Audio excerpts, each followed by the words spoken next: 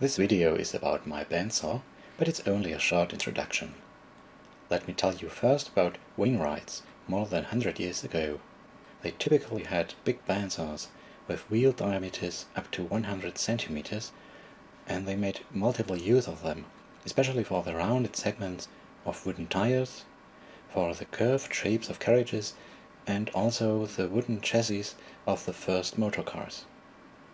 A wainwright had usually beside the bandsaw a jointer and a thickness planer and a lathe, as this picture shows.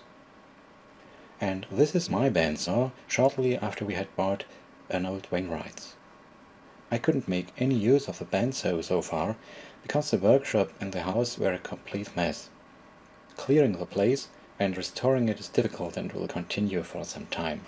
While restoring the place, I found channels in the floor where the old transmission system was mounted.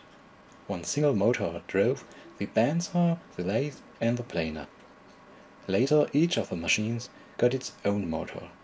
The channels were mostly covered under floorboards.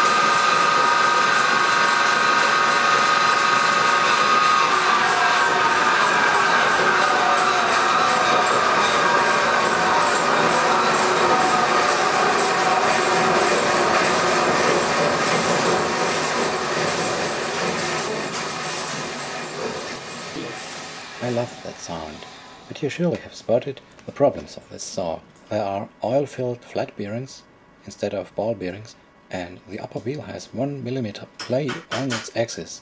Every handle is very hard to move because of 40 years without maintenance, so there's much to do. You might also wonder why the saw is placed directly in front of a wall. A few historical facts. The house was built 1399 as a linen mill. In the 19th century came the addition of the wainwrights in the backyard. They positioned the machines very clever for handling long pieces of lumber.